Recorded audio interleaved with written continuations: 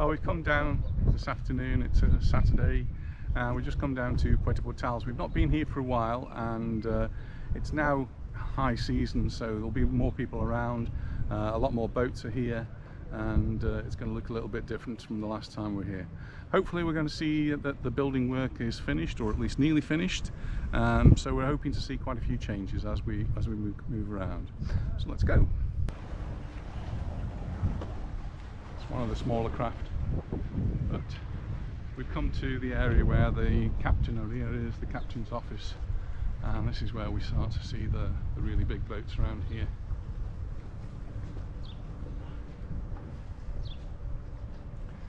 Interesting to see the first two on this quay. They've both got British flags.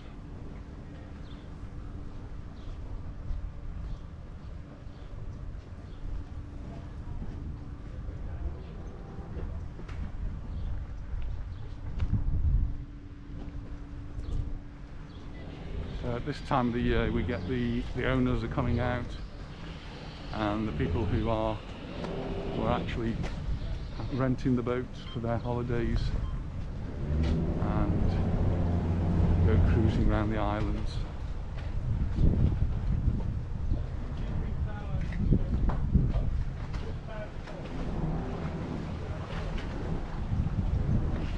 Quite often get some film stars, football players, and the other rich and famous who hire these and go out on their holidays from here.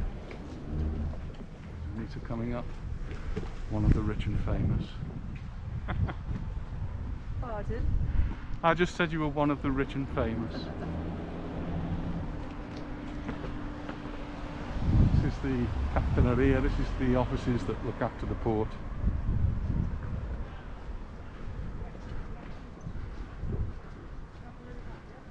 For those of you who don't know, we've actually been on the island for longer than this port's been here. When we first came, Puerto Portals didn't exist. It was built just after we started to live here, and it's been popular with those people who've got these big boats.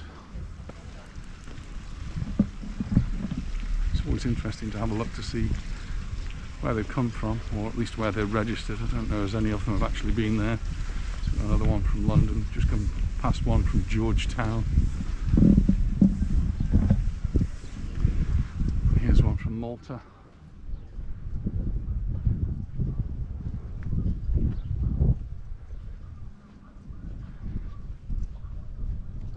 We're actually on Saturday the 19th of June 2021.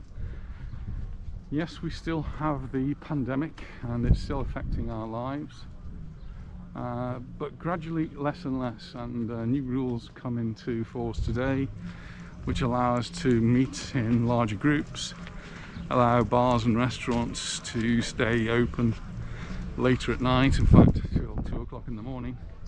So things are getting a little bit easier. They're going to experiment later on this month, in fact next week. They're going to experiment with clubs. They're going to do some trials to see what happens when a club opens, and whether there's an increase in the numbers, and if there is, then they'll continue to be locked down, and if there isn't, then they'll start to open them up a little bit more freely. So it's a bit of an experiment, and I believe there's something similar going on in the UK with a festival, rock music festival going on. It's all an experiment, and all the people that are going, hopefully they're going to have a great time, but hopefully they do realise that they're part of an experiment, and they'll be monitored to see if they catch the virus, spread the virus, whatever.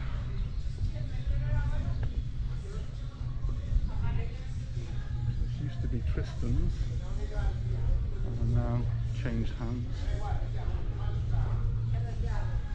Very exclusive dining place. So impressed with the blue chairs, but inside it looks very nice. This is the square in Puerto Portals. Years ago we used to come here January the 5th, and we watched the boat come in along here, bringing the three kings and bringing the presents to the children of Puerto Portals and Portals Nest. So our children sometimes receive their present. Here we got Flanagan's, another very popular restaurant. We've actually seen the King of Spain, not the present king, the previous King of Spain, Juan Carlos. We've actually seen him dining in there.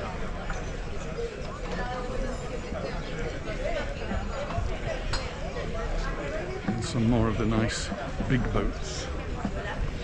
As we walk along, I'm not going to go down the quays this time, but you can walk along the quays and you can look very closely at the boats and do a bit of people watching.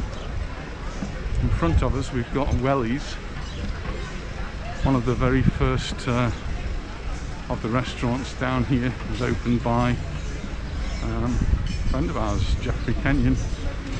We taught his children at school. I got to know him over the years. Sadly he's no longer with us, but Wellies is still here, and I suppose it's his legacy. So there are some shops down there. Anita, I'm sure, is going to be tempted to go that way, but we'll go this way.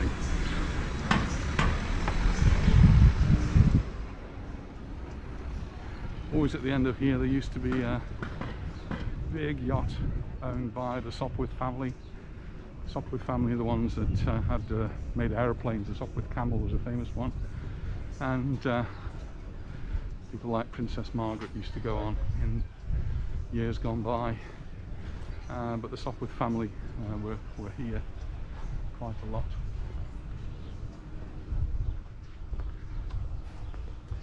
So here are some of the exclusive shops with exclusive prices.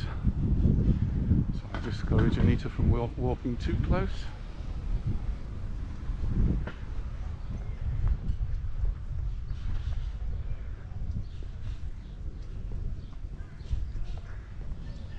She did buy a pair of shoes this morning. We went to Festival Park, which is an outlet area, and she bought a pair of shoes.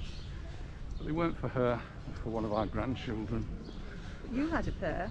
I had a pair of shoes as well. Real bargain. Box.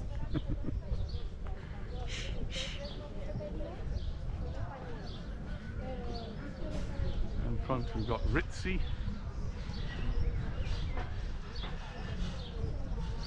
I'll just walk down here a little bit.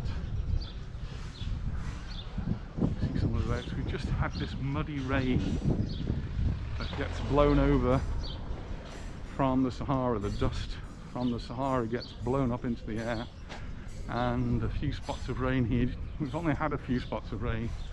You can almost count them, but when they land on your car or land on your boat, they just make a terrible mess. So on the way here today we called into the car wash, and here's the range of one of these. You see the mess it makes on the car.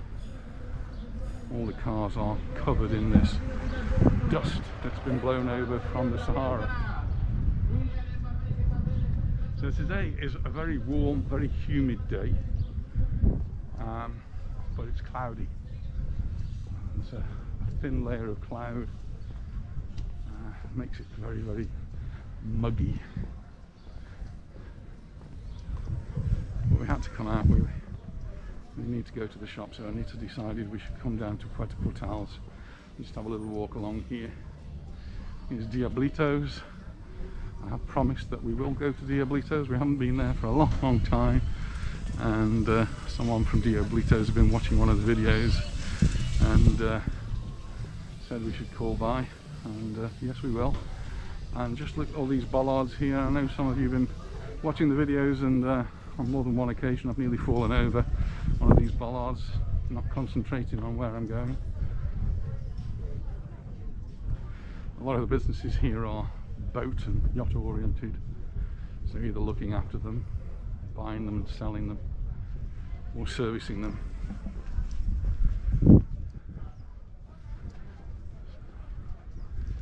See all the mud that's on these boats. Going to keep somebody busy for an hour or two, giving them a good wash down with fresh water.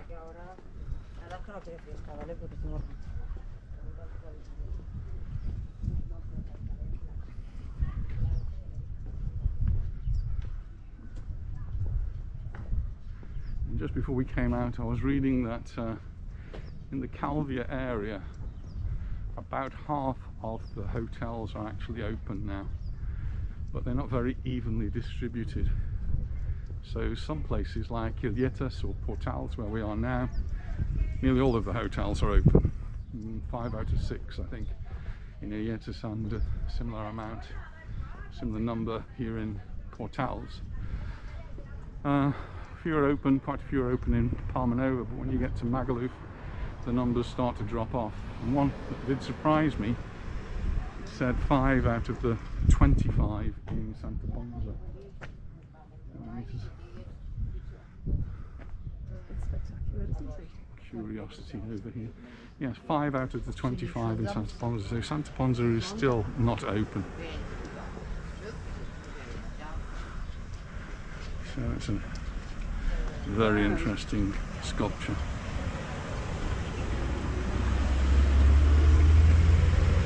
What we're going to do now is to walk to this new block, which was brought to my attention by someone who'd been watching the videos and said, can you go down to the port and view and video the building work that's going on? So I went to the church, which is in Portals, and took some photographs and took some video, and I said, I can't see any work. And then I was told that it was around the corner, you can't see it from the church. So when we came down, there was a lot of building work, and this is the result. So it didn't look a few weeks ago as though this would ever be finished, but here it is, looking quite resplendent. It's all painted up. The locales are ready for people to come into, to move into.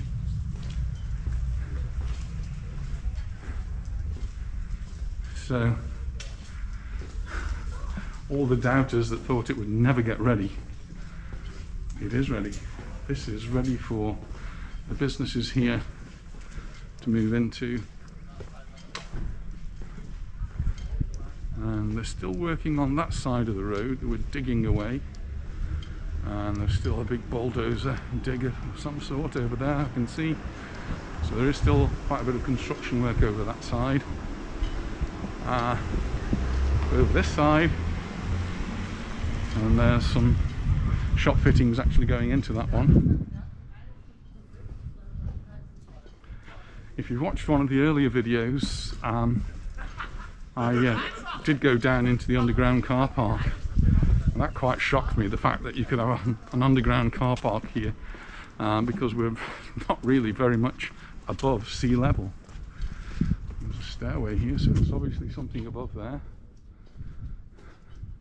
But there is, and just in front of us here you can see the stairs going down to the underground car park, and there's in fact a lift just here.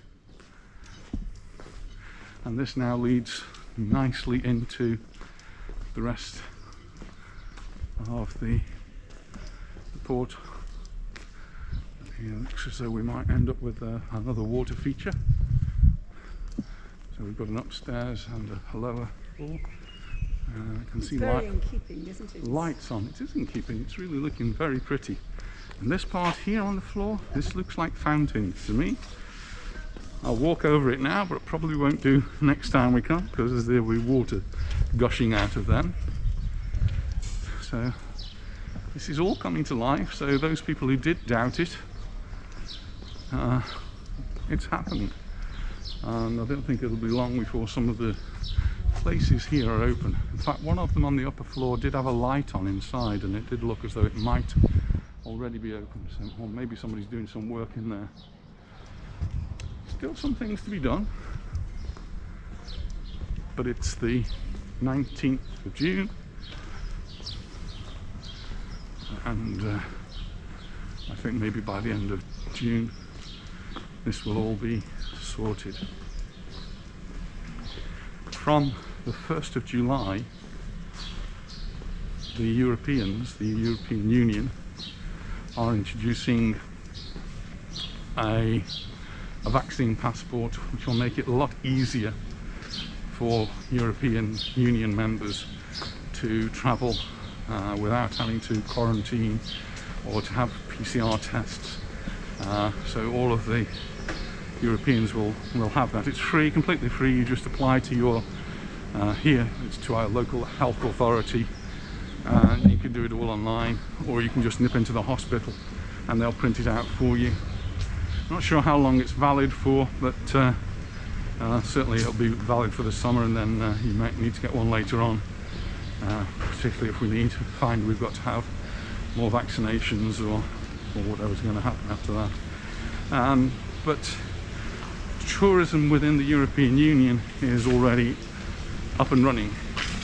It's the UK and Ireland that are the big problems at the moment. So the UK are really struggling to come to terms with how this pandemic is going to pan out, and if you come here you've still got to go back into quarantine and have tests before you go back. It does seem though that you don't need to have a PCR test. We spoke to Bev and Katie, and they were going back with an antigen test, which is much cheaper. It's only about 30 euros compared with the 75 euros for the PCR test. So it starts to make it all a little bit more affordable.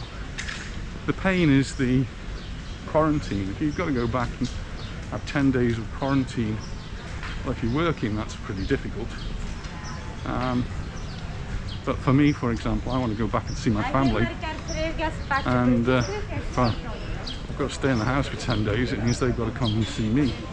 So not really a good idea. So if there's quarantine, I won't be going back to the UK this summer. So we'll see how it goes on.